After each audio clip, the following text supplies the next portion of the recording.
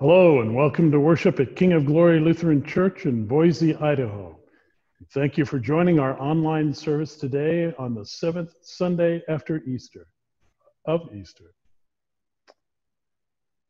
Power. What is power for? Today our psalmist will say, sing to God, sing praises to God's name, exalt the one who rides the clouds. I am is that name. Rejoice before God.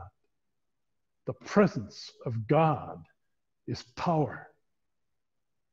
Today our psalmist imagines the presence of God like a powerful storm, God riding the clouds, pouring down rain and fire, even fire.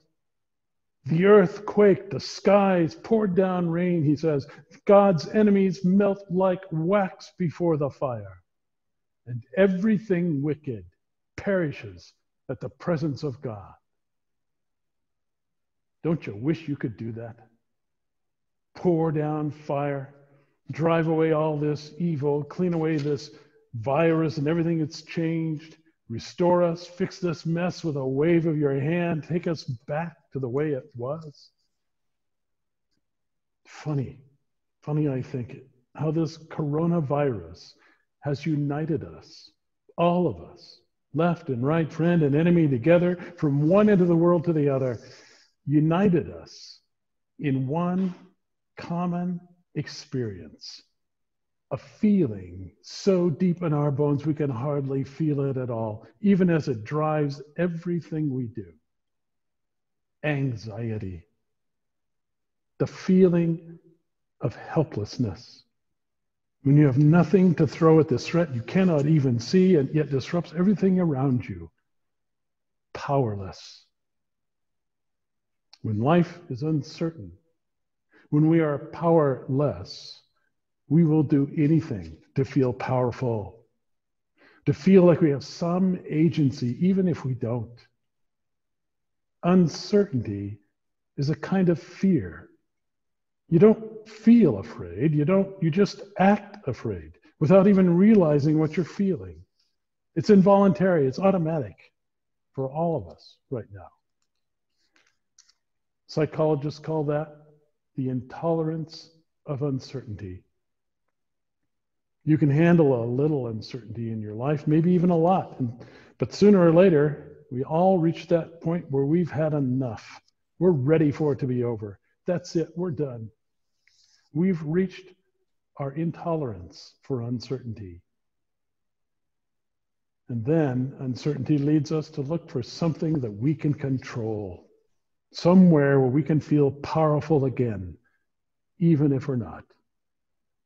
It might be social distance, or a mask, or cleaning and sanitizing, or not cleaning and sanitizing or wearing a mask because you can't make me. Control. Power. What is power for? The presence of God, the psalmist says, the presence of God, over and over, the awesome power of this sometimes terrifying, volatile, always uncertain presence of God. And yet the psalmist rejoices because this is what real power looks like. This is what power is for. In the presence of God, there is a place for orphans and widows. There's a home for the isolated and the solitary. There is freedom for prisoners. There is provision for the poor. In other words, for the most vulnerable among us. Because God knows the only just use of power is to serve others.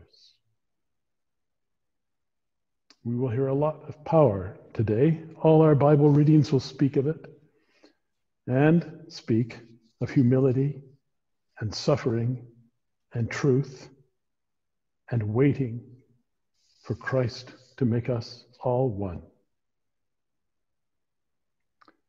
Let's begin our worship with confession and forgiveness.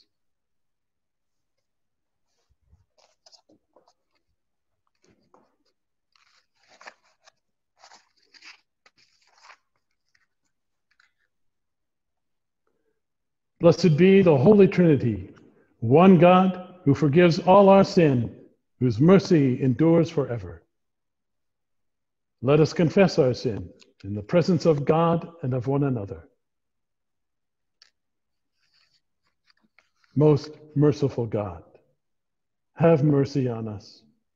We confess that we have turned from you and given ourselves into the power of sin. We are truly sorry and humbly repent. In your compassion, forgive us our sins, known and unknown, things we have done and things we have failed to do.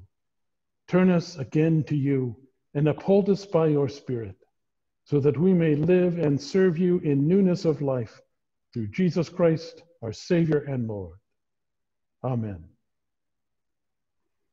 In Christ we have been set free from our sins, so that we might live for righteousness. Almighty God, guard and lead you, that you may have life and have life abundantly. Amen.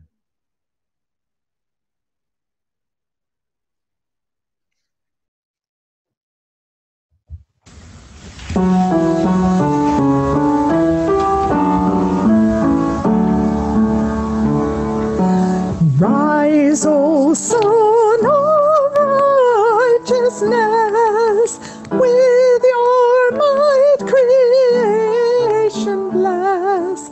Shine upon your church today, showing all your gentle way. Have mercy, Lord. Rouse our hearts from slumber deep. May your word within us leap. Give us voices to proclaim praises to your holy name. Have mercy, Lord. Gather in your scattered flock, give us water from the rock. Bless the unity we share in our shepherd's loving care. Have mercy, Lord. Burst the bars of stubborn pride, make the heavenly pathway wide. Raise us up from sin and death, with your Spirit's living breath. Have mercy, Lord. Honor, praise, and glory be to the Holy Trinity.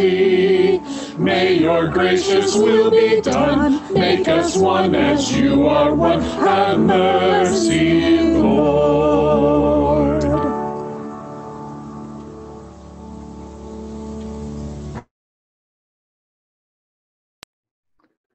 Hallelujah. Christ is risen. Christ is risen indeed. Hallelujah. The grace of our Lord Jesus Christ, the love of God, and the communion of the Holy Spirit be with you all.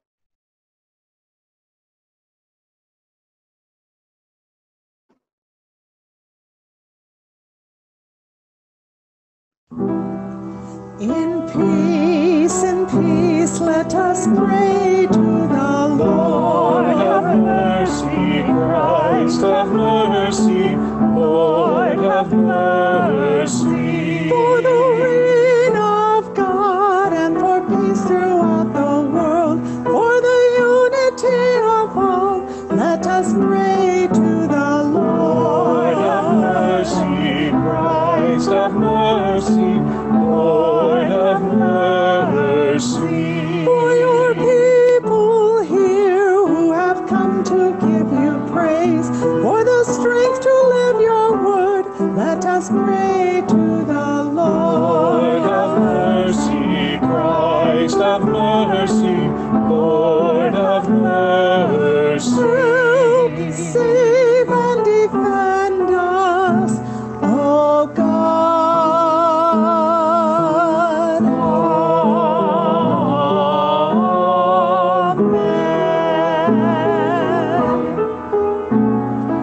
Glory to God in the highest, and peace to God's people on earth. You are God, we praise you. You are Lord, we acclaim you. and peace to God's people on earth. Glory to God in the highest, and peace to God's people on earth. All the angels are in the highest, chant and praise an endless song. Holy, holy, holy, and God of power and might. Glory to God in the highest, and peace to God's people on earth. The apostles all praise you, all the prophets acclaim you, all the martyrs on your faithful, and peace to God's people on earth. Glory to God in the highest, and peace to God's people on earth. God, Creator, we praise you, and Jesus the Christ, we adore you. Spirit of the living God, we worship God's people on earth. Glory to God in the highest, and peace to God's people on earth.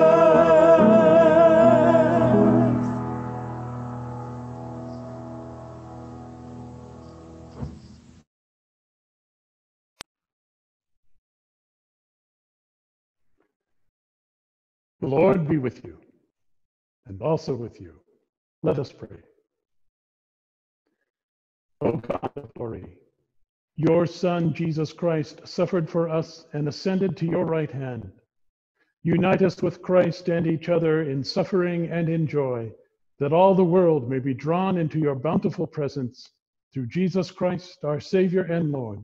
For he lives and reigns with you and the Holy Spirit, one God, now and forever. Amen.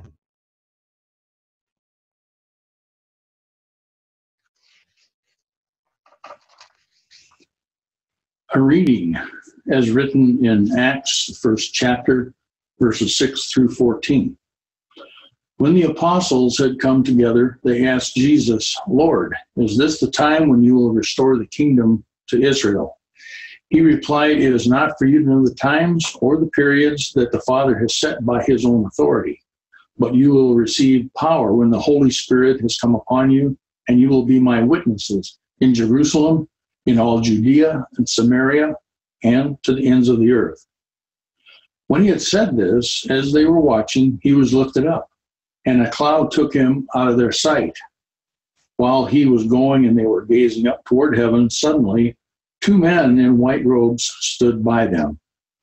They said, Men of Galilee, why do you stand looking up toward heaven? This Jesus who has been taken up from you into heaven will come in the same way as you saw him go. Then they returned to Jerusalem from the mount called Olivet, which is near Jerusalem, a Sabbath day's journey away. When they had entered the city, they went to the room upstairs where they were staying, Peter and John, James and Andrew, Philip and Thomas, Bartholomew and Matthew, James, son of Alphaeus, and Simon the Zealot, and Judas, son of James. All these were constantly devoting themselves to prayer, together with certain women, including Mary, the mother of Jesus, as well as his brothers. This is the word of the Lord.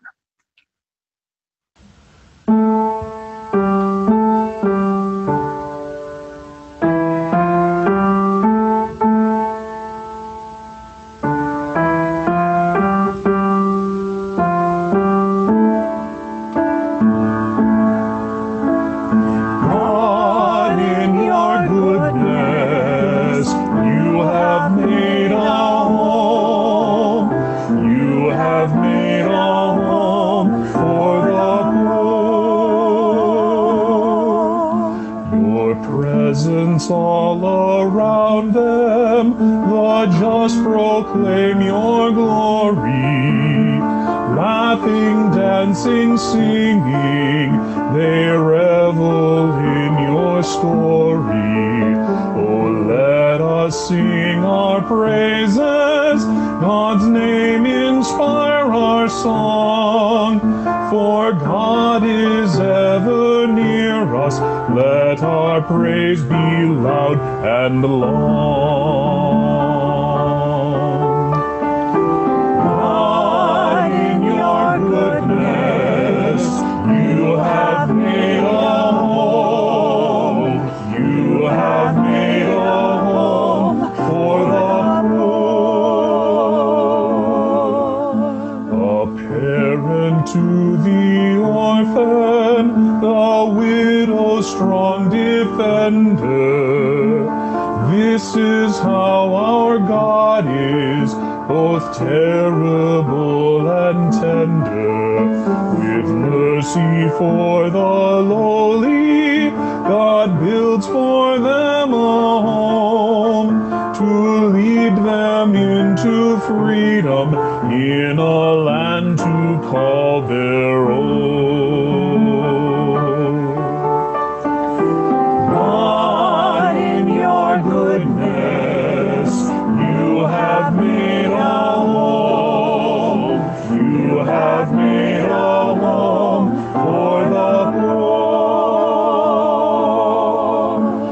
Upon a thirsty nation, you rain refreshing rain. And when your own were starving, you gave them life again. So where there once was nothing, a nation formed and grew. A home at last, a country vast, the poor received from you.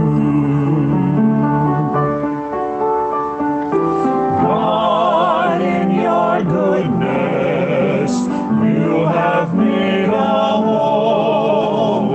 You have made a home for the poor.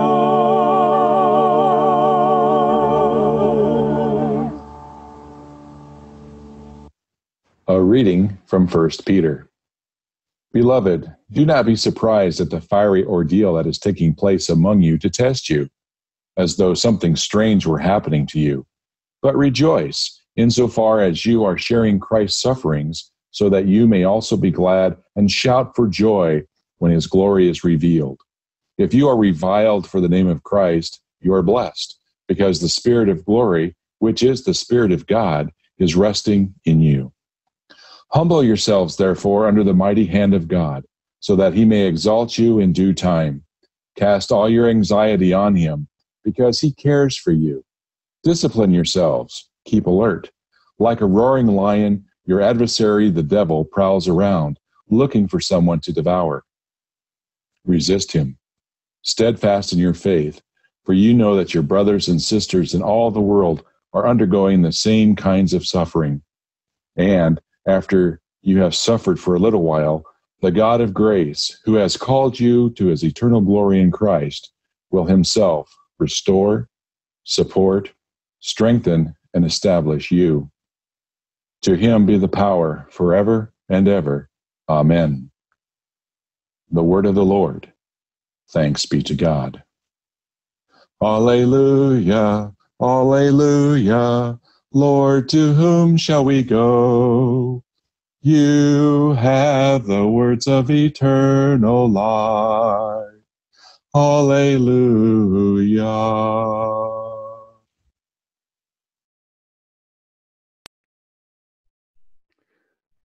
The Gospel for this 7th Sunday of Easter is from John, the 14th chapter.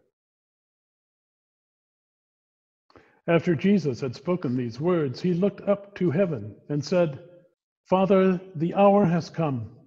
Glorify your Son, so that the Son may glorify you, since you have given him authority over all people to give eternal life to all whom you have given him. And this is eternal life, that they may know you, the only true God, and Jesus Christ, whom you have sent. I glorified you on earth by finishing the work that you gave me to do. So now, Father, glorify me in your own presence with the glory that I had in your presence before the world existed. I have made your name known to those whom you gave me from the world. They were yours, and you gave them to me, and they have kept your word. Now they know that everything you have given me is from you. For the words that you gave to me, I have given to them, and they have received them, and know in truth that I came from you, and they have believed that you sent me. I am asking on their behalf. I'm not asking on behalf of the world, but on behalf of those whom you gave me, because they are yours. All mine are yours, and yours are mine, and I have been glorified in them. And now I am no longer in the world, but they are in the world, and I am coming to you. Holy Father, protect them in your name that you have given me, so that they may be one, as we are one. This is the word of the Lord.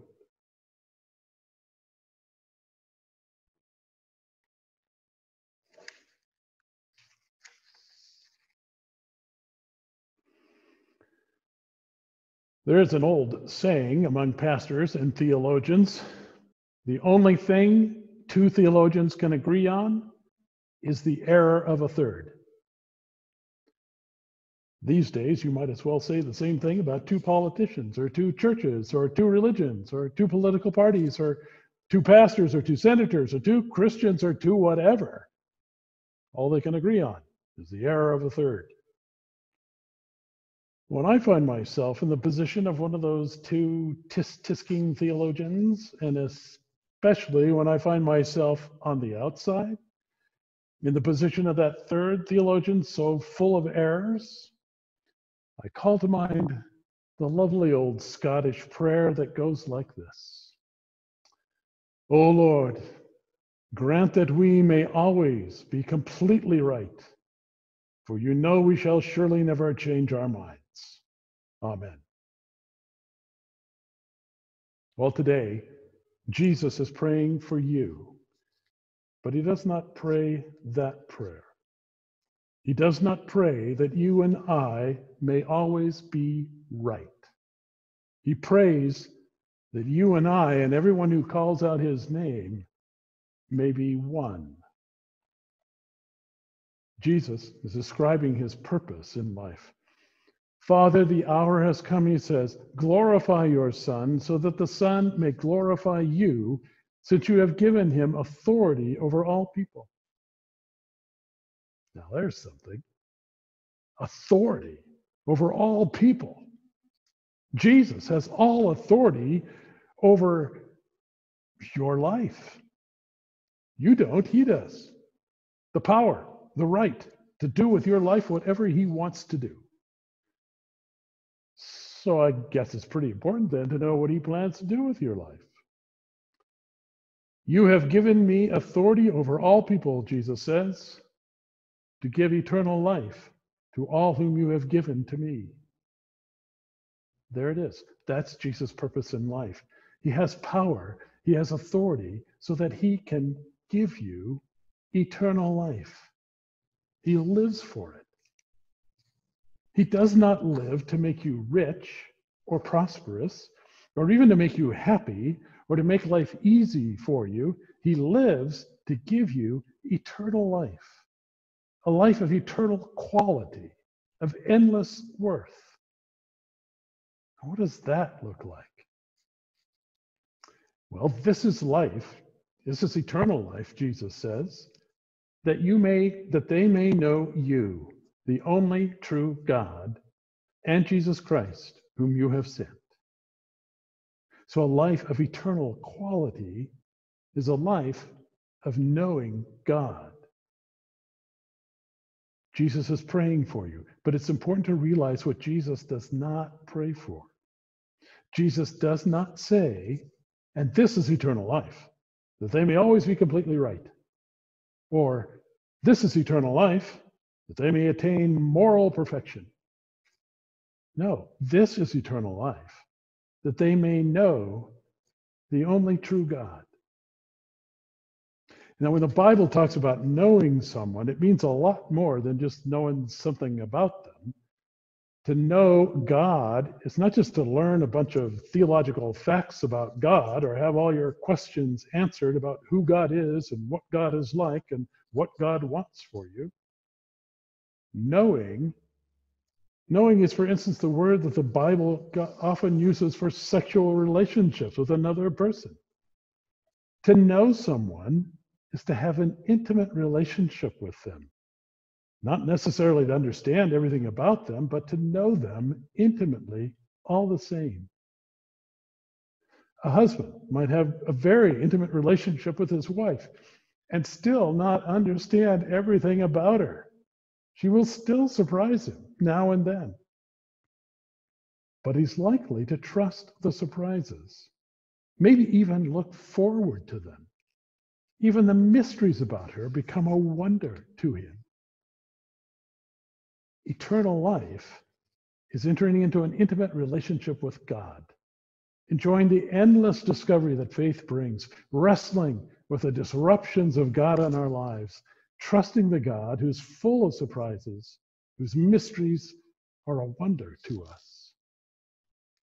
Eternal life is to enter into an intimate relationship with God. It is forever, but it's not just some commodity, some real estate in heaven that we inherit someday.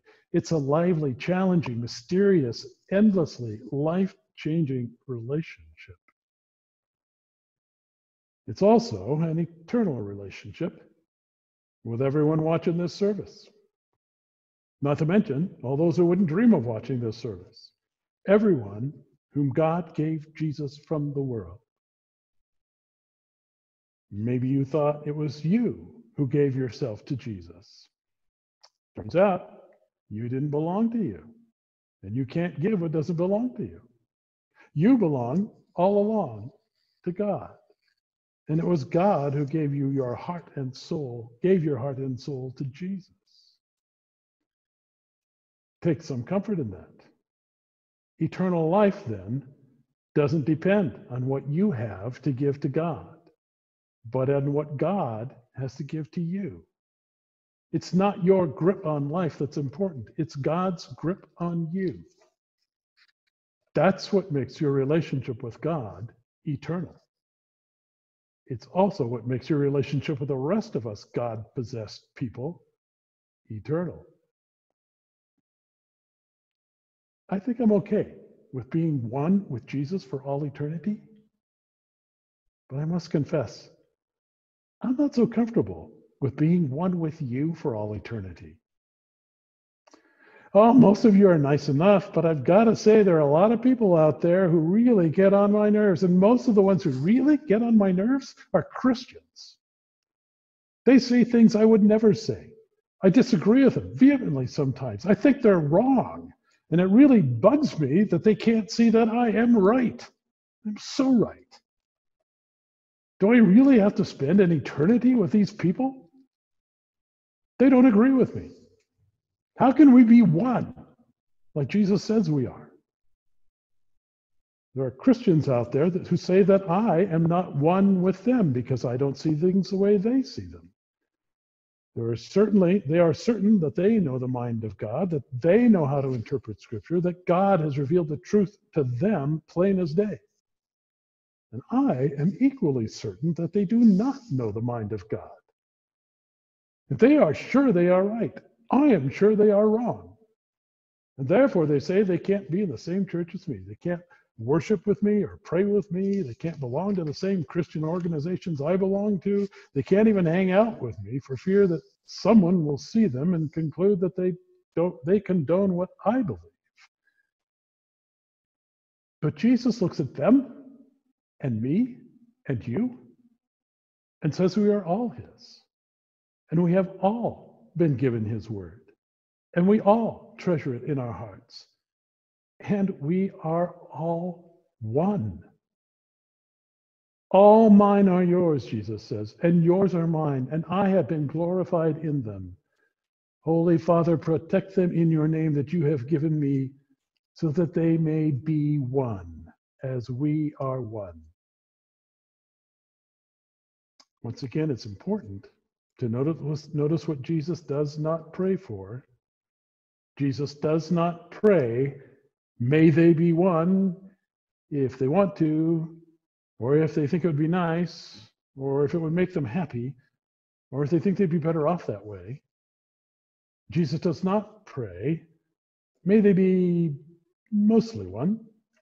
May they be one with people they like, people like them, people who already agree with them. May they be one, unless they're not. Jesus does not pray that. Jesus does not pray, Holy Father, let them decide whom they will be one with and whom they won't. May they be one with the ones who are willing to be like them, and all the rest of them go to hell.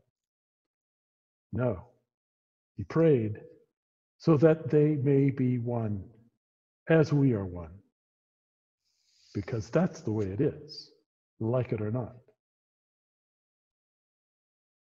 Maybe we're not one, but that judgment doesn't seem to be up to us. So it's probably safer to assume we are one, or at the very least, safer to treat others as though they were, and listen to others as we would to those who are, and respect, and certainly to love them as though they were the ones who were one with God. That won't do much for our pride, but that doesn't seem to be very important to Jesus either.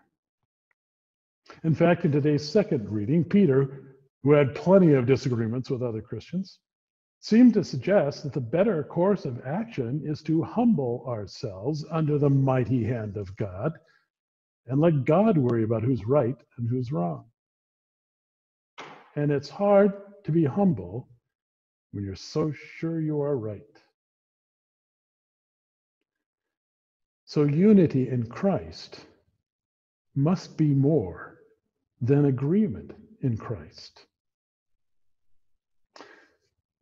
Someone has said you cannot be right and married at the same time. Unity in a marriage means a lot more than just agreement. In fact, if you've managed to reach anything like agreement in your marriage, it's probably because you first decided to commit to being united. Unity precedes agreement. Unity doesn't come out of our essential agreement with each other. Agreement comes out of our essential God-declared unity. So unity must be more than doctrinal conformity or political identity.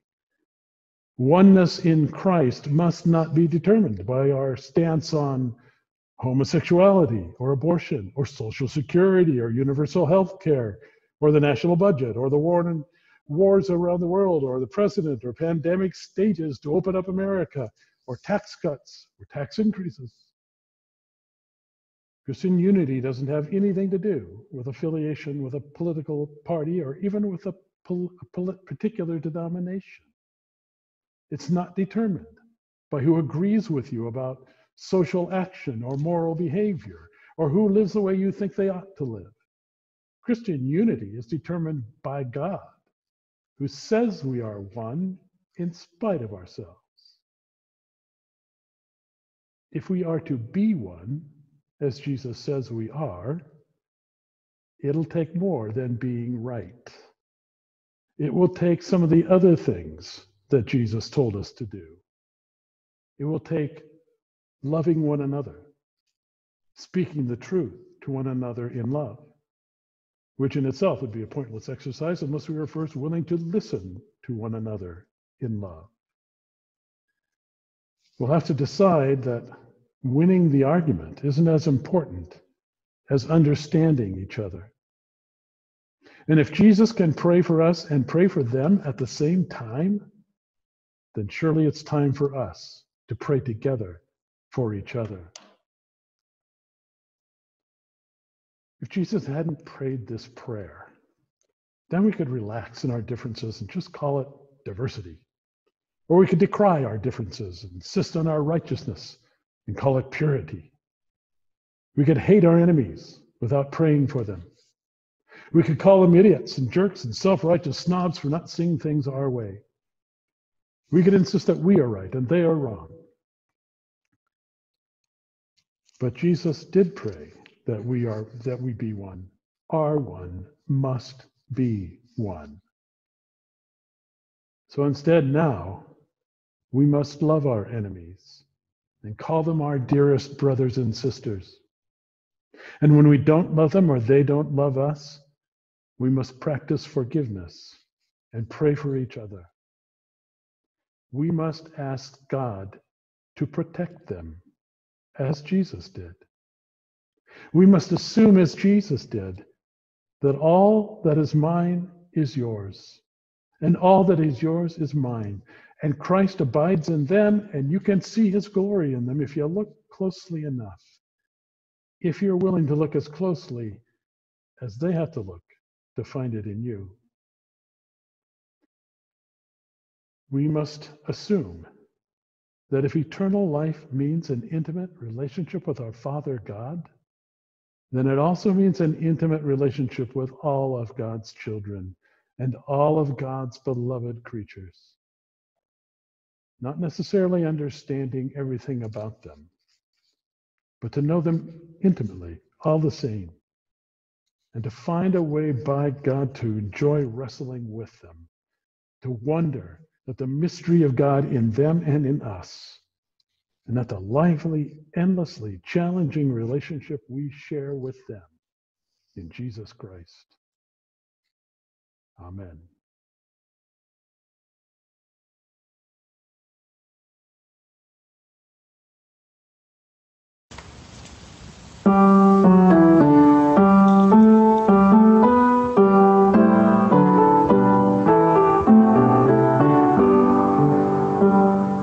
Son of God, eternal Savior, source of life and truth and grace, Word made flesh, whose birth among us hallows all our human race. You, our head, who throned in glory, for your own will ever plead. Fill us with your love and pity, heal our wrong and help our need. As you, Lord, have lived for others, so may we for others live. Freely have your gifts been granted, freely may your servants give. Yours the gold and yours the silver, yours the wealth of land and sea. We but stewards of your bounty, held in solemn trust will be. Come, O Christ, and reign among us, King of love and Prince of peace. Hush the storm of strife and passion, bid its cruel discord cease. By your patient years of toiling, by your silent hours of pain, quench our fevered thirst of pleasure, stem our selfish greed of gain. Son of God, eternal Savior, source of life and truth and grace, Word made flesh, whose birth among us hallows all our human race. By your praying, by your willing, that your people should be one. Grant, oh, grant our hopes fruition, here on earth your will be done.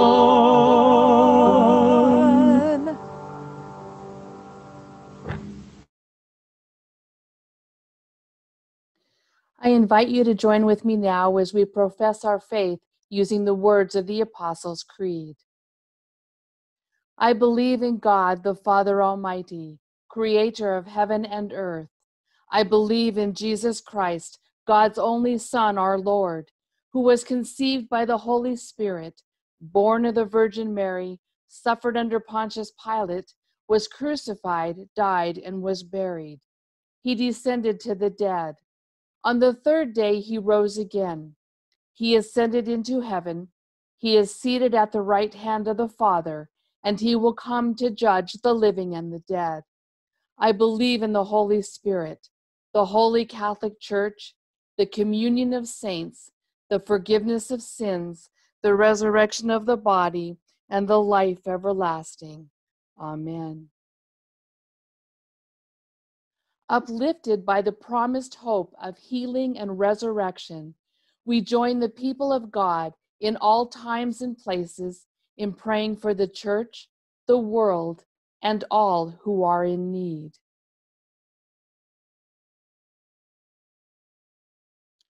O God, call your people to be one as you are one. Unite your church in the truth of your gospel, the love of our neighbor, and the call to proclaim your reign to all people, as we await the power of the Spirit to come upon us. Lord, in your mercy, hear our prayer. Breathe life into your creation. Guide your people as we explore the mysteries of the universe. We pray for the work of scientists and mathematicians whose skill enriches our understanding for those researching and testing vaccines and developing new treatments, not only to address COVID-19, but all diseases that endanger the life you desire for your beloved children. Lord, in your mercy, hear our prayer. Make your justice known among the nations of the earth. Protect the vulnerable, especially where the coronavirus has hit hardest: Ecuador, New York City, Brazil, and so many other places. In Illinois and Michigan, and in the Democratic Republic of the Congo, Cote d'Ivoire, Sri Lanka, and wherever the skies have poured down rain, in your goodness, make provision for the poor. Redirect those who use violence and greed as weapons. Lord, in your mercy, hear our prayer. Come to the aid of your children. We pray for those engulfed in grief, those without supportive families, for all who are isolated, powerless, or afraid, that all may rest their anxieties in your care. We pray for our own personal care, our physicians, our doctors, dentists, nurses, and lab techs, and healthcare providers who have cared for us and care for others. Protect them from all harm, as we now name them before you. Dr. Paul Freeman, Cami from Keystone Health, Lisa, Dr. Bear, Peter Larson,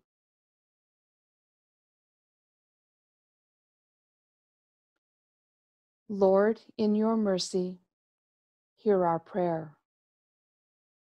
God of wisdom and truth, as this traditional school year ends untraditionally, we give thanks for the imagination, curiosity, dreams, and creativity you instill in teachers and students. As they search for ways to celebrate the present, guide our graduates into an exciting new future, that their gifts may be a blessing to a new world. Lord, in your mercy, hear our prayer. Give courage to all who embark on new ventures. We especially remember this day those who risk their lives to serve in our armed forces. Grant safety to those serving at home or abroad, and assure them of your never-failing strength. Lord, in your mercy, hear our prayer. Raise all your saints to eternal life. Until that day, we give you thanks for the faithful examples of those who have listened to your voice and now rest in you. Lord, in your mercy, hear our prayer. With bold confidence in your love, Almighty God, we place all for whom we pray into your eternal care, through Christ our Lord. Amen. Our Father in heaven, hallowed be your name.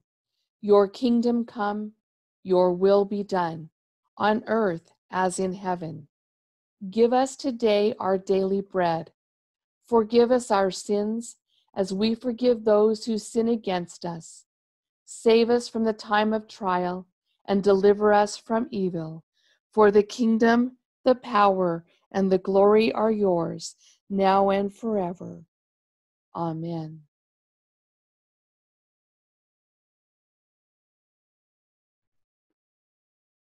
The peace of the Lord be with you always, and also with you. Gratitude, a friend of mine says, is the way we live out our faith in God. Gratitude. As we come now to this part of the service that is normally our time for collecting and offering, our ways of giving thanks to God, I hope you can ponder the ways in which you can be grateful to God and show gratitude to your neighbor. Join us now in a prayer of gratitude. Let us pray. Merciful God, our ordinary gifts seem small for such a celebration, but you make of them an abundance, just as you do with our lives. Feed us again at your table for service in your name, in the strength of the risen Christ. Amen.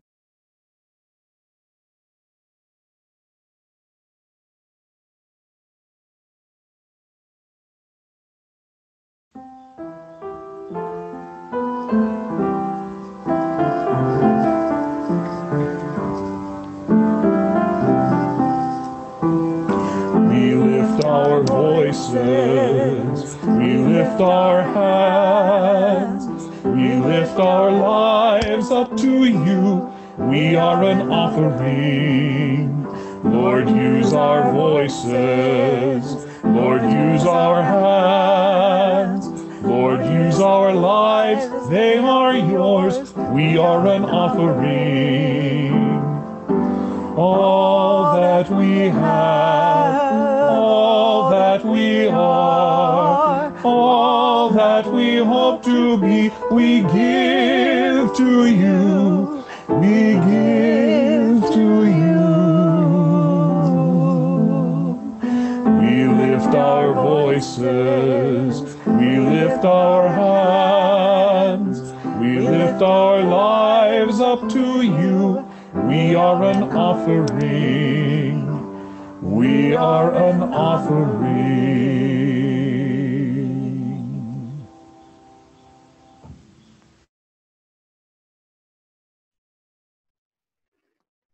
As many as have been baptized into Christ have put on Christ. Alleluia.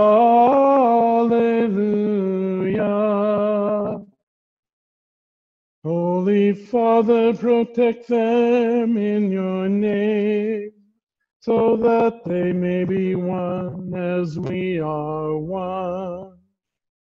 Cast all your anxiety on God, because God cares for you. Why do you stand looking up toward heaven? For you will receive power when the Holy Spirit comes upon you. As many as have been baptized into Christ have put on Christ. Alleluia.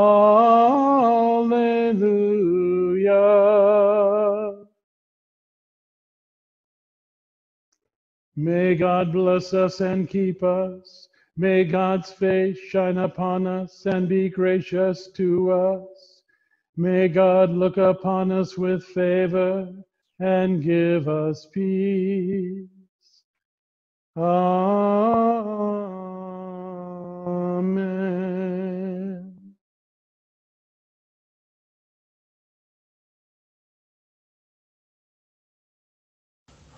Blessed be the tie that binds our hearts in Christian love, the unity of heart and mind is like to that above. Before our Father's throne we pour our ardent prayers, our fears, our hopes, our aims are one, our comforts and our cares. We share our mutual woes, our mutual burdens bear, and often for each other flows the sympathizing tear. From sorrow, toil, and pain, and sin we shall be free, and perfect love and friendship reign throughout eternity. Throughout eternity.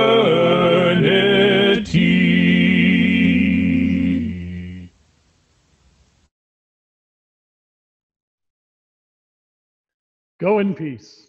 Share the good news. Thanks be to God.